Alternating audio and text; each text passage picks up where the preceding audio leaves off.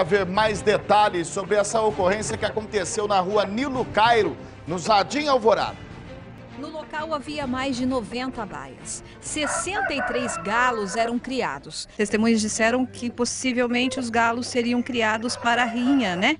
Isso foi comprovado? Isso foi comprovado pelo testemunho da pessoa que cuida dos galos, né? Eles nos disse que a criação era para destinar ao Paraguai, para rinhas de galo. Esse rapaz que não quis se identificar é um dos criadores dos galos, mas os galos são legalizados.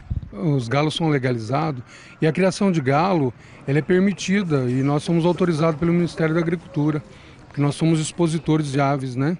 Então nós temos várias espécies de aves e temos a inscrição na ANCRIP, que é a Associação Nacional do país. 14 deles apresentavam sinais de maus tratos. 4 aves foram levadas direto para o centro de zoonoses. Devido à mudança climática, a gripe pode ocorrer. Foram 2 aves só apresentando escorrimento nasal e foi constatado, no julgamento deles seriam maus tratos, mas as aves são devidamente cuidadas por veterinários e os medicamentos são todos medicamentos veterinários. Nessa situação, o município atua na licença da atividade, que não existe, né? Então vai ser aplicado multas em relação a isso e vai ser embargado aqui a atividade. E em relação aos animais, na questão do bem-estar dos animais, essa é a atuação do município.